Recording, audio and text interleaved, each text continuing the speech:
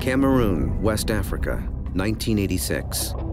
In the northwest corner of the country lies Saboum, a busy marketplace that will soon be a ghost town. Here, a tragic event will tear our region apart, throw a government into crisis, and reveal an astonishing new scientific phenomenon. The village is 6 miles away from Lake Nyos, the lifeline for this village. But in the early hours of August 21st, death rises out of this lake.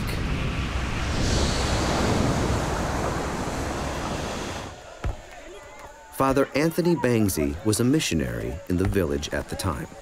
Today, he's still trying to make sense of what happened. It remains very, very fresh in my mind. It was completely invisible. We could only know there was danger when you saw birds falling down and dying, the animals dying around. You couldn't see clearly.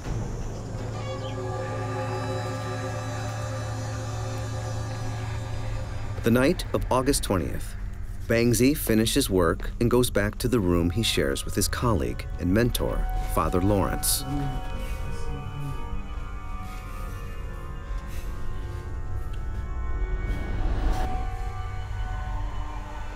It happened when we were asleep.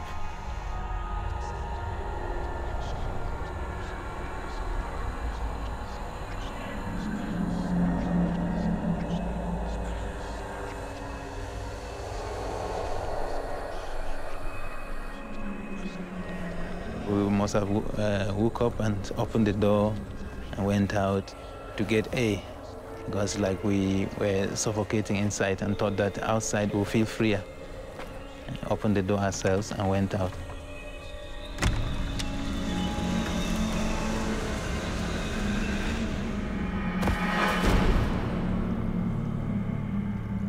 I found myself lying out the next day beside our house. I found Lawrence too there, and I was there lying beside him. Father. I tried to ask him what we were doing out because I didn't know what had happened. And he wouldn't say anything, he wouldn't utter a word. And I tried, there was no way to speak even. I had lost the power of speech, kind of. And then it was difficult to move. I was really dangling like I would fall. Father Lawrence passes away that night. Father Bangzi is one of only a few to survive.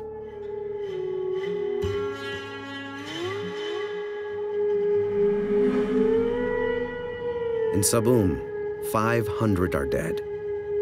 5 miles away, in the village of Nyos, only 6 out of a population of 800 survive.